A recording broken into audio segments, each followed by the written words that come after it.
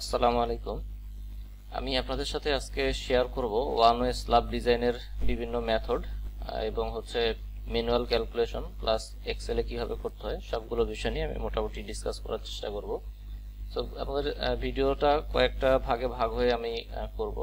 তো আজকে প্রথম ক্লাসে আমরা বেশ কিছু আমাদের ওয়ান ওয়ে স্ল্যাব এবং টু ওয়ে স্ল্যাবের বেশ কিছু পার্থক্য এবং এই সমস্ত বিষয় নিয়ে প্রথমে ডিসকাস করব, দেন ওয়ান ওয়ে স্ল্যাব ডিজাইনে আমি যাব। তাহলে এখানে প্রথমে আমি ওয়ান ওয়ে স্ল্যাবের একেবারে বেসিক ওয়ান ওয়ে স্ল্যাব সেটা হচ্ছে একটা সিঙ্গেল স্প্যানের ওয়ান ওয়ে স্ল্যাব, অর্থাৎ একটাই স্প্যান থাকবে। এরকম যদি সিঙ্গেল স্প্যানের ওয়ান ওয়ে স্ল্যাব হয় সেটা কিভাবে আমরা ডিজাইন করব, সেটার এক্সেলে কিভাবে ডিজাইন করব এবং এটা ডিজাইন রেফারেন্স সহ আমি এখানে দেখাবো আজকে। তো প্রথমে আমি ওয়ান ওয়ে স্ল্যাব এবং টু ওয়ে স্ল্যাবের মধ্যে বেসিক যে সমস্ত পার্থক্যগুলো আছে এগুলো নিয়ে আমি ডিসকাস করি। আচ্ছা, ওয়ান ওয়ে স্ল্যাব আর টু ওয়ে স্ল্যাবের বেসিক পার্থক্যটা হচ্ছে লোড ডিস্ট্রিবিউশনে। ওয়ান ওয়ে স্ল্যাবের ক্ষেত্রে লোড ডিস্ট্রিবিউশনটা হয় ওয়ান ওয়ে ডিরেকশনে, অর্থাৎ একটা ডিরেকশনে হচ্ছে লোড ডিস্ট্রিবিউশন হয়। আর টু ওয়ে স্ল্যাবের ক্ষেত্রে বোথ ডিরেকশনে লোড ডিস্ট্রিবিউশন হয়। যেমন এখানে যদি আমি একটা ওয়ান ওয়ে স্ল্যাব আপনাদেরকে দেখাই, এটা ধরেন একটা ওয়ান ওয়ে স্ল্যাব। এই ওয়ান ওয়ে স্ল্যাবের ক্ষেত্রে এটার সাপোর্ট কন্ডিশন, এই ওয়ান ওয়ে স্ল্যাবের ক্ষেত্রে মনে করেন এটা সাপোর্ট কন্ডিশনটা হচ্ছে এখানে একটা বিম আছে, সাপোজ এখানে একটা সাপোর্ট আছে এবং এখানে একটা সাপোর্ট আছে, ঠিক আছে, এখানে একটা সাপোর্ট আছে এবং এখানে একটা সাপোর্ট আছে। এরকম যদি সাপোর্ট কন্ডিশন হয় সেক্ষেত্রে এটা লোড ডিস্ট্রিবিউশনটা হবে এভাবে, অর্ধেক 50% লোড যাবে এই ডিরেকশনে এবং 50% লোড যাবে এই ডিরেকশনে, অর্থাৎ এটা লোড ডিস্ট্রিবিউশনটা হবে এই শর্ট ডিরেকশন বরাবর এটা লোড ডিস্ট্রিবিউশন হবে। এবং এই ওয়ান ওয়ে স্ল্যাবের ক্ষেত্রে অর্থাৎ যদি সাপোর্ট কন্ডিশনটা এখানে এরকম ভাবে হয় সাপোর্ট কন্ডিশন, তাহলে এটার মেইন রিইনফোর্সমেন্টটা হবে এই শর্ট ডিরেকশনের বারগুলো হবে এটার মেইন রিইনফোর্সমেন্ট, ঠিক আছে। এটা হবে এই শর্ট ডিরেকশনের বারগুলো হবে এই ওয়ান ওয়ে স্ল্যাবের মেইন রিইনফোর্সমেন্ট। আর সাপোর্ট কন্ডিশনটা যদি এরকম হয়, এই দিকে হচ্ছে বিম আছে, এই দিকে বিম আছে এবং এই দিকে বিম আছে, এই দুই দিকে বিম আছে। আমি সিমিলার জিনিসটাই আমি একটু নিচে দেখাই আপনাদের বুঝতে সুবিধা হবে। মনে করেন এরকম সিমিলারই একটা ওয়ান ওয়ে স্ল্যাব আছে যেটার সাপোর্ট কন্ডিশন হচ্ছে এই দিকে বিম এবং এই দিকে বিম, অর্থাৎ এই বিম দুইটা হচ্ছে এরকম ভাবে আছে। সেক্ষেত্রে এই ওয়ান ওয়ে স্ল্যাবের ক্ষেত্রে লোড ডিস্ট্রিবিউশনটা হবে এইভাবে, এই ডিরেকশনে 50% এবং এই ডিরেকশনে 50%। এবং এই ওয়ান ওয়ে স্ল্যাবের ক্ষেত্রে মেইন রিইনফোর্সমেন্টটা হবে কি, মেইন রিইনফোর্সমেন্ট হবে এই লং ডিরেকশনের বারগুলো, মেইন রিইনফোর্সমেন্ট হবে লং ডিরেকশনের বারগুলো, ঠিক আছে। তাহলে এই হচ্ছে ওয়ান ওয়ে স্ল্যাব এবং টু ওয়ে স্ল্যাবের বেসিক পার্থক্য। ওয়ান ওয়ে স্ল্যাবের ক্ষেত্রে আমরা দেখলাম যেটার লোড ডিস্ট্রিবিউশনটা হয় এক ডিরেকশন বরাবর, ওয়ান ডিরেকশন বরাবর, অর্থাৎ সাপোর্ট কন্ডিশন অনুযায়ী এটা শর্ট ডিরেকশনও হইতে পারে, লং ডিরেকশনও হইতে পারে। সেটা হচ্ছে ওয়ান ওয়ে স্ল্যাব। তার আগে বলি যে ওয়ান ওয়ে স্ল্যাব আপনি চিনবেন কিভাবে। ওয়ান ওয়ে স্ল্যাব চেনার উপায় হচ্ছে, এটা কয়েকটা ভাবে চেনা যায়, তার মধ্যে সবচেয়ে বেশি ব্যবহার হয় সেটা হচ্ছে L/B রেশিও। L/B রেশিও যদি গ্রেটার দেন 2 হয়, L/B রেশিও যদি গ্রেটার দেন 2 হয়, L হচ্ছে লেন্থ এবং B হচ্ছে উইডথ, এই রেশিওটা যদি সাপোজ মনে করেন আপনার B হচ্ছে 15 ফিট আর L হচ্ছে মনে করেন সাপোজ 45 ফিট, L হচ্ছে 45 ফিট আর B হচ্ছে 15 ফিট, তার মানে কি L/B রেশিও কত আছে এখানে, L/B রেশিও হচ্ছে 45/15 মানে 3 গ্রেটার দেন 2। তাহলে এই স্ল্যাবটা হচ্ছে কি একটা ওয়ান ওয়ে স্ল্যাব, অর্থাৎ L/B রেশিও যদি 2 এর উপরে হয় তাহলে সেটাকে আপনি সিম্পলি ওয়ান ওয়ে স্ল্যাব হিসেবে কনসিডার করতে পারেন। আর আমি যদি এখানে একটা টু ওয়ে স্ল্যাব দেখাই, টু ওয়ে স্ল্যাবের ক্ষেত্রে এটা লোড ডিস্ট্রিবিউশনটা হবে বোথ ডিরেকশনে, ঠিক আছে, অর্থাৎ এই ডিরেকশন বরাবর লোড ডিস্ট্রিবিউশন হবে এবং এই ডিরেকশন বরাবরও লোড ডিস্ট্রিবিউশন হবে। এটা হচ্ছে টু ওয়ে স্ল্যাব। তাহলে ওয়ান ওয়ে স্ল্যাব এবং টু ওয়ে স্ল্যাবের কোন কন্ডিশনে ওয়ান ওয়ে স্ল্যাব বলবো, কোন কন্ডিশনে টু ওয়ে স্ল্যাব বলবো সেটা আমরা বুঝলাম, এবং ওয়ান ওয়ে স্ল্যাব এবং two way স্ল্যাবের load distribution method সম্পর্কে আমরা ধারণা নিলাম, ঠিক আছে। তো এইটুকুই মোটামুটি আমাদের এতটুকু বেসিক জানলেই চলবে আপাতত। এরপর আমরা দেখাবো যে ওয়ান ওয়ে স্ল্যাবের ক্ষেত্রে বেশ কিছু সাপোর্ট কন্ডিশন থাকতে পারে। ওয়ান ওয়ে স্ল্যাবের ক্ষেত্রে আপনার এখানে যেমন আমি দেখাইছি, এটা হচ্ছে একটা single span one way slab, একটা single span one way slab, অর্থাৎ এখানে একটাই স্প্যান আছে আর কোনো স্প্যান নাই, ঠিক আছে, একটাই স্প্যান এখানে আছে। এরকম যদি single span one way slab হয়, যদি হয় সেক্ষেত্রে এটা ডিজাইনটা কিভাবে করতে হবে সেটা হচ্ছে আমি এখন দেখাবো। এখানে আমাদের যে এক্সেলটা আছে এবং এখানে যে ম্যানুয়াল ক্যালকুলেশন আছে সবকিছু নিয়ে আমি মোটামুটি ডিসকাস করার চেষ্টা করব। এখানে আমাদের এখানে সাপোর্ট কন্ডিশনটা দেখেন, এখানে আমাদের যে ওয়ান ওয়ে স্ল্যাব, এই ওয়ান ওয়ে স্ল্যাবের সাপোর্টটা হচ্ছে এইটা, ঠিক আছে। এই ওয়ান ওয়ে স্ল্যাবের সাপোর্ট কন্ডিশনটা হচ্ছে এইটা। তো এখানে আমাদের যদি সাপোর্ট কন্ডিশন দুই দিকে বিম না হয়ে চারোদিকে যদি বিমও থাকে, যদি চারোদিকেও বিম থাকে, সেক্ষেত্রেও কিন্তু আমাদের এই ওয়ান ওয়ে স্ল্যাবের ক্ষেত্রে যদি চারোদিকেও বিম থাকে, সেক্ষেত্রেও আমাদের এই শর্ট ডিরেকশন বরাবর আমাদের এই বিম অ্যাকশনটা গভর্ন করবে, ঠিক আছে, বা লোড ডিস্ট্রিবিউশনটা গভর্ন করবে। সেই ক্ষেত্রে আমাদের চারো ডিরেকশনে বিম থাকলেও আমরা হচ্ছে এই লং ডিরেকশনের যে বিম আছে এটাকেই কনসিডার করব। আর যদি আমি যেটা দেখাইলাম, যদি চার ডিরেকশনে বিম না থাকে, দুইটা ডিরেকশনে বিম থাকে, সেক্ষেত্রে যেই দুই ডিরেকশনে বিম থাকুক সেটাই কনসিডার করতে হবে। তো এই গেল আমাদের, এটা হচ্ছে একটা সিম্পলি সাপোর্টেড, অর্থাৎ দুই দিকে সাপোর্ট আছে, সিম্পলি সাপোর্টেড আমাদের একটা স্ল্যাব। সো এই সিম্পলি সাপোর্টেড স্ল্যাব যদি হয়, simply supported one way slab যদি হয়, সেক্ষেত্রে এটা ডিজাইনটা আমরা কিভাবে করব সেটা নিয়ে আমি প্রথমে এখানে ডিসকাস করি। এখানে আমাদের প্রথমে আমরা ইনপুট দিব স্ল্যাবের টাইপ, ঠিক আছে, স্ল্যাবের টাইপ এটা প্রথমে আমরা ইনপুট দিব। তো যদি single span one way slab হয়, একটাই যদি স্প্যান থাকে, তাহলে এটাকে আমরা সিম্পলি সাপোর্টেড কন্ডিশনই ধরবো, ঠিক আছে। স্ল্যাবের টাইপটাকে আমরা সিম্পলি সাপোর্টেড কন্ডিশনই আমরা ধরবো। এরপরে হচ্ছে আমাদের কি দিতে হবে, স্প্যান দিতে হবে। এরপর দিতে হবে আমাদের স্ল্যাবের স্প্যান, ঠিক আছে। স্ল্যাবের স্প্যান কোনটা? স্ল্যাবের স্প্যান হচ্ছে শর্ট যে স্প্যানটা আছে, এটাই মূলত স্ল্যাবের ওয়ান ওয়ে স্ল্যাবের স্প্যান, ঠিক আছে। শর্ট ডিরেকশন যেটা আছে, অর্থাৎ এই যে এইটা, এই ডিরেকশনটা, এটা হচ্ছে স্ল্যাবের স্প্যান, ওয়ান ওয়ে স্ল্যাবের স্প্যান। তাহলে ওয়ান ওয়ে স্ল্যাবের স্প্যান মনে করেন আমি এখানে দিয়ে দিলাম 10 ফিট। ওয়ান ওয়ে স্ল্যাবের স্প্যান হচ্ছে 10 ফিট দিলাম আমি। এবং এবার কনক্রিটের স্ট্রেংথ এবং রিবারের স্ট্রেংথ দিতে হবে ওয়ান ওয়ে স্ল্যাবের। তো কনক্রিটের স্ট্রেংথ আমি দিলাম মনে করেন 3000 PSI, কনক্রিটের স্ট্রেংথ দিলাম 3000 PSI, আর রিবার দিলাম 60,000 PSI। এবার এটা থিকনেসটা আমি কত কনসিডার করব, এই ওয়ান ওয়ে স্ল্যাবের থিকনেসটা কত কনসিডার করব, সেটার জন্য আমি ডান দিকের ক্যালকুলেশন অংশটাতে চলে যাই। ক্যালকুলেশন অংশ দেখেন, এখানে কি আছে, এখানে আছে হচ্ছে মিনিমাম থিকনেস অফ স্ল্যাব, কি পরিমাণ মিনিমাম থিকনেস লাগবে সেটা requirement. Minimum thickness of স্ল্যাবের requirement কত আছে সেটা পাবেন কোথায়? সেটা পাবেন হচ্ছে বিএনবিসিতেই পাবেন। বিএনবিসি টেবিল নাম্বার 661 এই টেবিলে পাবেন। এখানে ওয়ান ওয়ে স্ল্যাবের বিভিন্ন কন্ডিশন আছে। ওয়ান ওয়ে স্ল্যাবের বিভিন্ন কন্ডিশনের মধ্যে যদি আমরা কি করি, যদি আমরা ডিফ্লেকশন ক্যালকুলেশন না করি, ডিফ্লেকশন ক্যালকুলেশন সেটা সেপারেট একটা জিনিস, এটা আমি পরে হয়তো কোনো এক সময় দেখাবো। তো যদি আমরা ডিফ্লেকশন ক্যালকুলেশন করতে না চাই, সেই ক্ষেত্রে আমরা কি করব, ওয়ান ওয়ে স্ল্যাবের একটা মিনিমাম থিকনেস বিএনবিসিতে বলা আছে। সেই ওয়ান ওয়ে স্ল্যাবের মিনিমাম থিকনেস কি, যদি সিম্পলি সাপোর্টেড হয়, যদি সাপোর্ট কন্ডিশনটা সিম্পলি সাপোর্টেড হয়, সেক্ষেত্রে এই সলিড ওয়ান ওয়ে স্ল্যাবের ক্ষেত্রে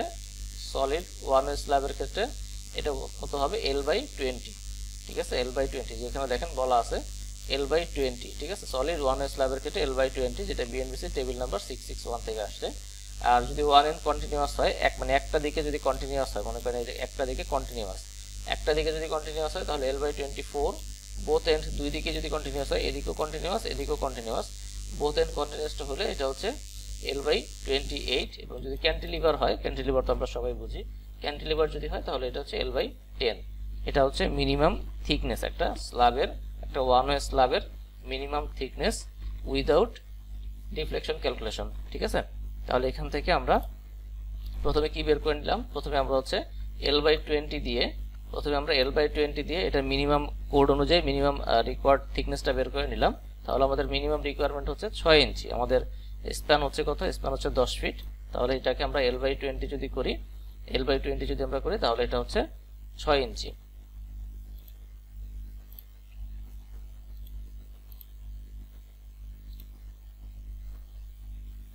আচ্ছা, L/20 করলে এটা হচ্ছে আমাদের কত, 6 ইঞ্চি। তার মানে হচ্ছে, যদি আমরা এখানে জাস্ট একটু দেখাই দিই আপনাদেরকে, 10 ফিট ইন্টু 12 ডিভাইডেড বাই 20, তার মানে এটা হচ্ছে 6 ইঞ্চি, রিকোয়ারমেন্টটা হচ্ছে 6 ইঞ্চি। ওকে, তাহলে এখান থেকে আমরা প্রথমেই দেখে নিলাম কোড অনুযায়ী থিকনেস রিকোয়ারমেন্ট কত আছে, 6 ইঞ্চি। তার মানে আমাকে 6 ইঞ্চি বা তার থেকে বেশি থিকনেস এখানে ব্যবহার করতে হবে।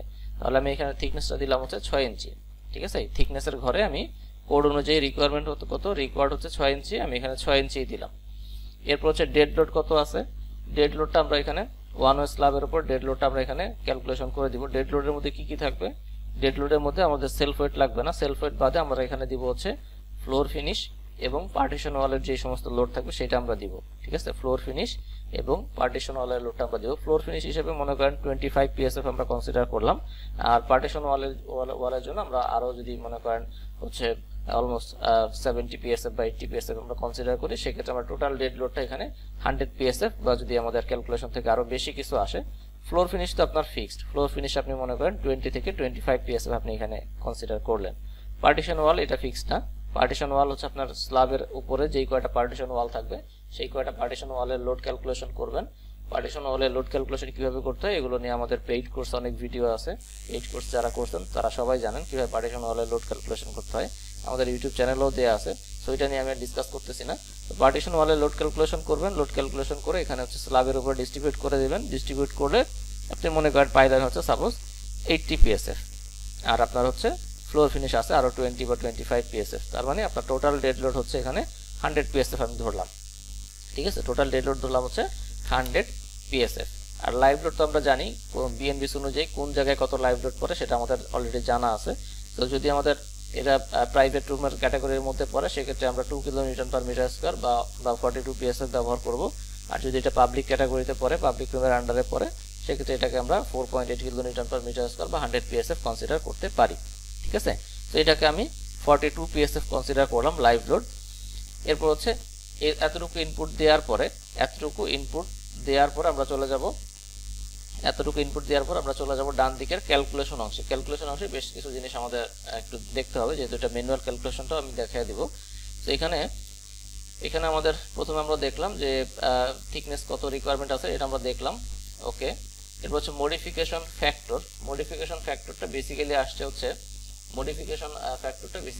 হচ্ছে এখানে আমাদের এইখানে নিচের দিকে গেলে আপনি দেখবেন যে মডিফিকেশন ফ্যাক্টরটা কত আসে। বিএনবিসি এর এখানে সেকশন নাম্বার দেয়া আছে 661B। এই মডিফিকেশন ফ্যাক্টরটা বেসিক্যালি আসবে হচ্ছে আপনার রিবারের উপর ডিপেন্ড করে এখানে মডিফিকেশন ফ্যাক্টরটা কত আসে। সাধারণত হচ্ছে এটা 60 গ্রেডের বার হলে একরকম হয়, তারপরে হচ্ছে 72.5 এর জন্য একরকম হয়, কিংবা কনক্রিট স্ট্রেংথের উপর এটা ডিপেন্ড করে, কনক্রিট স্ট্রেংথের উপরও অনেক সময় এটা ডিপেন্ড করে। তো মডিফিকেশন ফ্যাক্টরটা এখানে আসছে হচ্ছে 1। এটা নিয়ে আমি একটু ডিটেইলে আপনাদের সাথে একটু ডিসকাস করি, কারণ বিষয়টা একটু ক্লিয়ার হওয়া দরকার। আচ্ছা, তো মডিফিকেশন ফ্যাক্টরটা আমি একটু ডিটেইলসে আপনাদের সাথে এখানে ডিসকাস করি। তো মডিফিকেশন ফ্যাক্টরটা হচ্ছে কি, এই 661B অর্থাৎ এই যে 661B এখানে গেলে আপনি পাবেন যে FY মানে রিবারের স্ট্রেংথ আদার দেন 420 MPa, মানে 420 MPa থেকে যদি ভিন্ন কিছু হয়, রিবারের স্ট্রেংথ যদি কি হয় 420 MPa থেকে, 420 MPa মানে 60 গ্রেড আর কি, 60,000 PSI, যদি 420 MPa থেকে ভিন্ন কিছু হয় সেক্ষেত্রে আমাদের এই যে এখানে যে ভ্যালুগুলো আছে এই ভ্যালুগুলোকে কি করতে হবে, এগুলোকে মডিফাই করতে হবে। কিভাবে, এখানে ফর্মুলা দেয়া আছে, এই ফর্মুলা অনুযায়ী মডিফাই করতে হবে। এবং এখানে FY এর ভ্যালুটা হচ্ছে MPa তে, এখানে বিএনবিসি তে যেটা আছে 0.4 প্লাস FY ডিভাইডেড বাই 700, এখানে FY এর ভ্যালুটা হচ্ছে MPa তে। তো এখানে আপনি MPa তে ভ্যালুটা বসালে মডিফিকেশন ফ্যাক্টরটা পেয়ে যাবেন। এই মডিফিকেশন ফ্যাক্টর দিয়ে মূলত এখানে মাল্টিপ্লাই করলে ফাইনালি যেটা আসবে, এখানে যে ভ্যালুটা দেয়া আছে এটা হচ্ছে 60 গ্রেডের জন্য দেয়া আছে, যে ভ্যালুগুলো 60 গ্রেডের জন্য দেয়া আছে। ঠিক আছে, এগুলো হচ্ছে 60 গ্রেডের জন্য দেয়া। এখন আপনার প্রজেক্টে আপনি 60 গ্রেড ব্যবহার করলেন না, আপনি অন্য কিছু ব্যবহার করলেন, সেক্ষেত্রে আপনার এটা কি হবে, সেক্ষেত্রে কিন্তু আপনার এখানে কিছু মডিফিকেশন চলে আসবে। সেই মডিফিকেশনটা কিভাবে করবেন, মডিফিকেশন ফ্যাক্টরটা পাবেন হচ্ছে এখানে। ঠিক আছে, তো এখানে যেহেতু আমি 60 গ্রেডই ধরছি, কারণ মডিফিকেশন ফ্যাক্টর হচ্ছে আমার 1 আসছে। যদি এটা আমি 60 গ্রেড না ধরি, মনে করেন এটা আমি আপনাদের দেখাই, 60 গ্রেড না ধরে আমি 72.5 ধরলাম, 72,500 ধরলাম, তাহলে মডিফিকেশন ফ্যাক্টর কত আসে দেখেন, মডিফিকেশন ফ্যাক্টর চলে আসছে 1.1, এবং আমার এখানে L/20 জায়গায় এটা চলে আসছে L/18। ঠিক আছে, এবং রিকোয়ার্ড থিকনেস যেটা 6 ইঞ্চি ছিল সেটা হয়ে গেছে এখন 6.8 ইঞ্চি। তো এই বিষয়গুলো অবশ্যই কেয়ারফুলি আপনারা হচ্ছে ক্যালকুলেশন করবেন। অনেকে এই মডিফিকেশন ফ্যাক্টরের ইস্যুটা বোঝে না, এটা বাদ দিয়েই ক্যালকুলেশন করে, এটা খুবই একটা ভাইটাল জিনিস, এটা খেয়াল করতে হবে। ঠিক আছে, তো এখান থেকে আমি 60,000 রাখলাম, তাহলে এখান থেকে আমাদের মডিফিকেশন ফ্যাক্টর গেল। তাহলে এখানে আমাদের স্ল্যাবের থিকনেস রিকোয়ার্ড হচ্ছে কত, রিকোয়ার্ড হচ্ছে স্ল্যাবের থিকনেস 6 ইঞ্চি, আমরা প্রোভাইড করছি কত, প্রোভাইড হচ্ছে 6 ইঞ্চি, এই যে এখানে আমরা যেটা প্রোভাইড করছি। ঠিক আছে, প্রোভাইড করছি 6 ইঞ্চি, তার মানে আমাদের এটা ওকে আছে। তাহলে এটা যদি হয় তাহলে আমাদের এখানে ইফেক্টিভ ডেপথ কত হবে, ইফেক্টিভ ডেপথ হবে আমাদের এখানে একটা রিবার যদি আমরা এখান থেকে বাদ দিই একটা রিভার এবং আমরা এখান থেকে যদি ক্লিয়ার কভারটা বাদ দিই তাহলে হচ্ছে আমরা ইফেক্টিভ ডেপথটা পেয়ে যাব। ঠিক আছে, একটা রিভার এবং আমরা এখান থেকে সাপোজ মনে করেন এটা আমাদের দুইটা ফেস এবং এটা আমাদের রিভার, তাহলে এখান থেকে আমরা ইফেক্টিভ ডেপথ এই যে এখানে নিচের ক্লিয়ার কভার 0.75 ইঞ্চি আর হচ্ছে এখানে একটা রিভারের সেন্টার, এতটুকু যদি আমরা বাদ দিই তাহলে হচ্ছে আমরা এখান থেকে মোটামুটি রাফলি আমরা 1 ইঞ্চির মতো যদি বাদ দিই তাহলে আমরা পেয়ে যাব হচ্ছে ইফেক্টিভ ডেপথ। ঠিক আছে, তো এখানে ইফেক্টিভ ডেপথ হচ্ছে 5 ইঞ্চি। এবার আমরা নিচের দিকে যদি যাই, লোডিং এর মধ্যে কি আছে, স্ল্যাবের সেলফ ওয়েট, তাহলে স্ল্যাবের সেলফ ওয়েট আমরা এখানে 6 ইঞ্চি স্ল্যাব নিছি, 6 ইঞ্চি স্ল্যাবের সেলফ ওয়েট 75 psf, এগুলো অটোমেটিক ক্যালকুলেশন হবে, ক্যালকুলেশন অংশে আপনার কোনো হাত দিতে হবে না। ঠিক আছে, আপনি শুধু এখানে ইনপুট দিবেন এবং এখানে যে চেকগুলো দেখবেন থিকনেস ওকে আছে কিনা, রিভার ওকে আছে কিনা এবং এই পরের রিভারটা ওকে আছে কিনা, এই তিনটা চেক আপনি শুধু দেখবেন। তাহলে এখানে লোডিং এর মধ্যে স্ল্যাবের সেলফ ওয়েট, আমাদের 6 ইঞ্চি স্ল্যাবের জন্য সেলফ ওয়েট এখানে চলে আসছে। তারপরে কি আছে, তারপরে আছে হচ্ছে ডেড লোড কত, ডেড লোড আমরা এখানে দিয়ে দিছি, ডেড লোড হচ্ছে 100 psf ওকে। তাহলে টোটাল ডেড লোড কত, একটা হচ্ছে সেলফ ওয়েট আর একটা হচ্ছে ফ্লোর ফিনিশ পার্টিশন ওয়াল, এটা হচ্ছে আমাদের টোটাল ডেড লোড। তাহলে টোটাল ডেড লোড কত, 175 psf। ঠিক আছে, টোটাল ডেড লোড হচ্ছে 175 psf। সিমিলারলি লাইভ লোড আমরা এখানে দেখব, লাইভ লোড কত, লাইভ লোড আমরা এখানে ইনপুট দিছি হচ্ছে 42 psf। তাহলে এই লাইভ লোডের জন্য আমাদের যদি আমরা ডিজাইন লোড কনসিডার করি, ফ্যাক্টর লোড কনসিডার করি, 1.2 dead load, 1.6 live load, 1.2 dead load, 1.6 live load যদি আমরা এখানে কনসিডার করি তাহলে আমাদের এই যে ডেড লোড হচ্ছে এটা এবং লাইভ লোড হচ্ছে এটা, তাহলে আমাদের টোটাল এই ওয়ান ফ্যাক্টর লোড কনসিডার করলে আমাদের টোটাল লোড আসে হচ্ছে 277 psf। ঠিক আছে, 277 psf, এটা হচ্ছে আমাদের টোটাল লোড। তাহলে এটাকে আমরা জাস্ট এখানে KSF এ নিছি। এরপর হচ্ছে মোমেন্ট, সো মোমেন্ট হচ্ছে এখানে কত, মোমেন্টের ফর্মুলা হচ্ছে যখন সিম্পলি সাপোর্টেড হবে তখন এটার মোমেন্টের ফর্মুলা হচ্ছে WL²/8। মোমেন্টের ফর্মুলা হচ্ছে কত, WL²/8। W হচ্ছে এখানে টোটাল লোড, L হচ্ছে স্প্যান। তো WL²/8 করলে আমরা এখানে পাবো হচ্ছে এই টোটাল কত মোমেন্ট এখানে আছে সেই মোমেন্টের ভ্যালুটা পাবো। এটা কিপ ফিটে আছে, পরে আছে কিপ ইঞ্চিতে। ঠিক আছে, এখানে আছে কিপ ফিটে প্রথমে, তারপরে আছে হচ্ছে কিপ ইঞ্চিতে।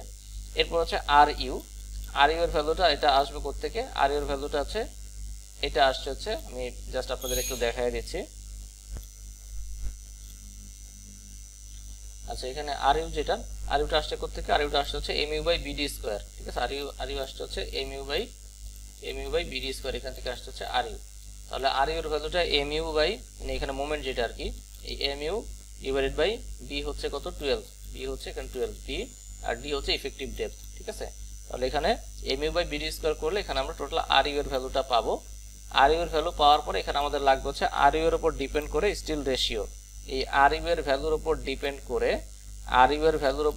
করে মিনিমাম স্টিল রেশিও রো এর ভ্যালু লাগবে এখানে আমাদের। ঠিক আছে, RU এর উপর ডিপেন্ড করে মিনিমাম স্টিল রেশিও রো এর ভ্যালু এখানে লাগবে। তাহলে এই ভ্যালুটা অটোমেটিক আমাদের ডিজাইন যে সমস্ত ইয়ে আছে কি বলে টেবিল আছে, সেই টেবিল থেকে অটোমেটিক এখানে চলে আসছে যে মিনিমাম স্টিল রেশিও কত লাগবে। আমি আপনাদেরকে একটু দেখায় দিই, এখানে টেবিল A1 থেকে A4 এই টেবিলগুলো মূলত কি আমি আপনাদের একটু দেখাই।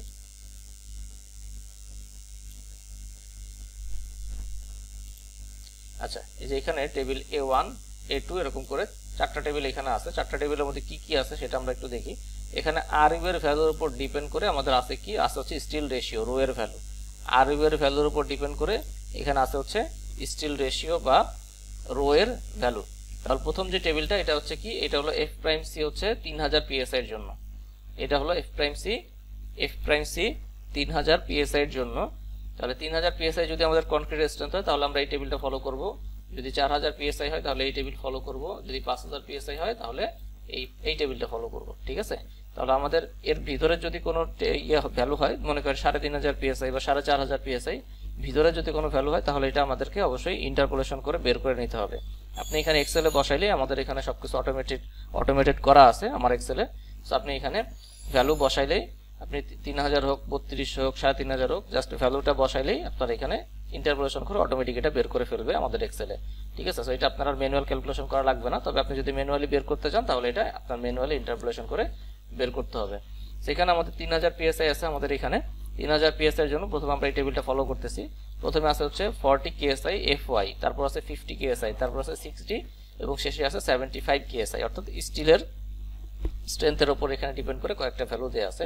যদি আপনার ইন বিটুইন কোনো ভ্যালু হয়, মাঝখানে কোনো ভ্যালু হয়, তাহলেও এটা আপনাকে ইন্টারপোলেশন করে বের করতে হবে। এইটাও আমাদের এক্সেল অটোমেটেড করা আছে, সো এটা নিয়ে আপনার কোনো টেনশন করা লাগবে না। অর্থাৎ আপনি এখানে যদি মনে করেন আপনার কনক্রিট স্ট্রেংথ হচ্ছে 3500, যেটা এখানে সরাসরি নাই, এবং আপনার স্টিলের স্ট্রেংথ মনে করেন 72.5, এটাও কিন্তু সরাসরি এখানে নাই, ঠিক আছে। সো এই ভ্যালুগুলো অটোমেটিক এক্সেলে দিলে এটা অটোমেটিক বের করে ফেলবে, এটা আমাদের ম্যানুয়ালি করা লাগবে না। তারপর আমি যেহেতু এখানে সরাসরি 3000 পিএসআই এবং 60 কেএসআই ব্যবহার করছি, সো এখানে আমাদের জাস্ট এই টেবিলটা ফলো করলে আমাদের এখানে হয়ে যাচ্ছে, ঠিক আছে। তাহলে আমাদের এই টেবিল থেকে আমরা কি নিব, আরইউ এর ভ্যালু নিব। এই যে আরইউ এর ভ্যালুর রেসপেক্টে আমাদের নিতে হবে মিনিমাম স্টিল রেশিও। মিনিমাম কি পরিমাণ স্টিল লাগবে সেই মিনিমাম স্টিল রেশিওটা আমাদের আরইউ এর ভ্যালুর উপর ডিপেন্ড করে নিতে হবে, ঠিক আছে। সেখানে আরইউ এর ভ্যালু যেটা হবে সেটার করেসপন্ডেন্ট এখানে আমাদের স্টিল রেশিও কত লাগবে সেটা আমরা এখান থেকে নিয়ে নিব। সেটা আমাদের ম্যানুয়ালি নিতে হবে না, এটা এক্সেল অটোমেটিক নিয়ে নিছে। তো জাস্ট আমি এখানে যা আপনি বিষয়টা বুঝিয়ে দিলাম। তাহলে এখানে আরইউ এর ভ্যালু কত আছে, এখানে আরইউ এর ভ্যালু আছে হচ্ছে 137। এটার জন্য আমাদের স্টিল রেশিও কত লাগবে, 0.27%, ঠিক আছে। Minimum still ratio 0.27। তাহলে এখান থেকে আমরা কি বের করব, মিনিমাম রিকোয়ার্ড স্টিল এরিয়া কত, rho BD, rho still area, still ratio, minimum still ratio rho BD. এখান থেকে আমরা কত পাইলাম, এখান থেকে পাইলাম হচ্ছে 0.16 ইঞ্চি স্কোয়ার হচ্ছে আমাদের রিকোয়ারমেন্ট, স্টিল এরিয়া রিকোয়ারমেন্ট হচ্ছে 0.16 ইঞ্চি স্কোয়ার। তাহলে এখানে মেইন রিভার যেটা, মেইন রিভারটা আমরা এই যে মেইন রিভার এটা আমরা ইনপুট দিব, ঠিক আছে। মেইন রিভার আমরা কি করব, মেইন রিভারটা আমরা এখানে ইনপুট দিব। আমরা এখানে কি ইনপুট দিছি, আমরা এখানে ইনপুট দিছি হচ্ছে মেইন রিভার আমাদের 12 মিলি মেইন রিভার, এবং মেইন রিভারের স্পেসিং কত লাগবে সেটা আমরা এখানে দিব। তাহলে মেইন রিভার মনে করেন আমি এখানে দিলাম হচ্ছে 16 মিলি, মেইন রিভার আমি এখানে দিলাম হচ্ছে 16 মিলি, আর মেইন রিভারের স্পেসিং আমি দিয়ে দিলাম 5 ইঞ্চি পরপর, ঠিক আছে। মেইন রিভার আমি দিলাম এখানে 16 মিলি এবং মেইন রিভারের স্পেসিং দিলাম 5 ইঞ্চি পরপর। তাহলে এখানে আপনি গেলে ডান পাশের ক্যালকুলেশন অংশে গেলে আপনি দেখবেন আমাদের রিকোয়ার্ড কত, রিকোয়ার্ড হচ্ছে 0.16 ইঞ্চি স্কোয়ার, এটা আমাদের রিকোয়ার্ড। আর আমরা প্রোভাইড করছি কত, প্রোভাইড করছি হচ্ছে 0.31 ইঞ্চি স্কোয়ার। তার মানে আমাদের 16 মিলি যদি আমরা দেই 0.31 ইঞ্চি স্কোয়ার দেই, তাহলে আমাদের স্পেসিং চলে যাচ্ছে কোথায়, 22 ইঞ্চির দিকে চলে যাচ্ছে। সো আমাদের এত স্পেসিং সাধারণত দেই না, আমরা মোটামুটি 5 থেকে 6 ইঞ্চি আমরা দিব। আর তাহলে এখানে আমরা আরেকটা কাজও করতে পারি, 16 মিলির পরিবর্তে আমি এখানে 12 মিলি দিতে পারি। 12 মিলি দিলে দেখেন আমাদের স্পেসিংটা চলে আসছে কোথায়, 13 ইঞ্চিতে চলে আসছে, ঠিক আছে। বা এখানে যদি আমি 10 মিলিও দিই, এখানে যদি 10 মিলি দিই তাহলে এটা চলে আসতেছে 9 ইঞ্চির ঘরে চলে আসতেছে আমাদের স্পেসিং। তাহলে আমি এখানে 10 মিলি দিলাম আমাদের এখানে, তাহলে 10 মিলি 5 ইঞ্চি পরপর বা 6 ইঞ্চি পরপর, আমি 6 ইঞ্চি পরপর দিয়ে দিলাম। এটা হচ্ছে আমাদের মেইন রিইনফোর্সমেন্ট, অর্থাৎ এই শর্ট ডিরেকশনের যে রিইনফোর্সমেন্টটা আছে, শর্ট ডিরেকশনের যে রিভারটা আছে, এটা হচ্ছে আমাদের মেইন রিইনফোর্সমেন্ট, ঠিক আছে। তাহলে শর্ট ডিরেকশনে আমি কি দিলাম, 10 মিলি বার দিলাম 6 ইঞ্চি পরপর। তাহলে এটা গেল আমাদের এই মেইন রিইনফোর্সমেন্ট, এটা গেল আমাদের মেইন রিইনফোর্সমেন্ট, এটা গেল আমাদের মেইন রিইনফোর্সমেন্ট। এরপর হচ্ছে আমাদের ফাইনাল যে সেকশনটা আমরা নিলাম, এই ফাইনাল সেকশনের আমাদের মোমেন্ট ক্যাপাসিটি ক্যালকুলেশনটা এখানে আছে, সেটা আপনারা দেখতে পারেন। মোমেন্ট ক্যাপাসিটি হচ্ছে এখানে 5 mn হচ্ছে এটা, 5 mn হচ্ছে এটা। এরপর হচ্ছে আমাদের এখানে শেয়ারের একটা ক্যালকুলেশন আছে, দুইটা চেকে আমাদের এখানে ওকে আছে, মোমেন্ট চেক এবং শেয়ার চেক দুইটা চেকে আমাদের এখানে ওকে আছে, তার মানে আমাদের এটা ঠিক আছে। সো এটা আমি আর ডিসকাস করলাম না, এটা আপনারা যে কোনো এখানে যে রেফারেন্স দেওয়া আছে রেফারেন্স বইয়ে দেখতে পারেন। সো এখান থেকে আমরা মোমেন্ট এবং শেয়ারের চেকটা দিয়ে দিলাম। তারপর হচ্ছে আমাদের আরেকটা রিইনফোর্সমেন্ট, সেটা হচ্ছে আমাদের লং ডিরেকশনের যে রিইনফোর্সমেন্ট, এটা আমরা প্রোভাইড করে হচ্ছে long direction temperature and shrinkage reinforcement, ঠিক আছে। লং ডিরেকশনের এটা হচ্ছে আমাদের টেম্পারেচার এন্ড শ্রিঙ্কেজ রিইনফোর্সমেন্ট। তাহলে এখানে আমাদের minimum still ratio temperature and শ্রিঙ্কেজের জন্য, আমাদের এখানে মিনিমাম স্টিল রেশিও কত, মিনিমাম স্টিল রেশিও হচ্ছে এখানে আমাদের 0.0018, ঠিক আছে। 0.0018 হচ্ছে আমাদের মিনিমাম স্টিল রেশিও।